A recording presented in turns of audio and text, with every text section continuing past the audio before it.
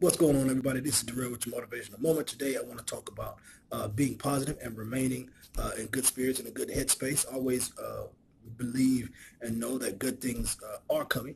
Good things are going to happen. But in the meantime, in between time, you will have to put in a little bit of work. You have to put in a little bit of work and exercise patience and have faith that God is working things out for the good. So always look forward to putting in work and always know that good things are coming. Stay positive, even though the situation doesn't look as good as you want it to look right now.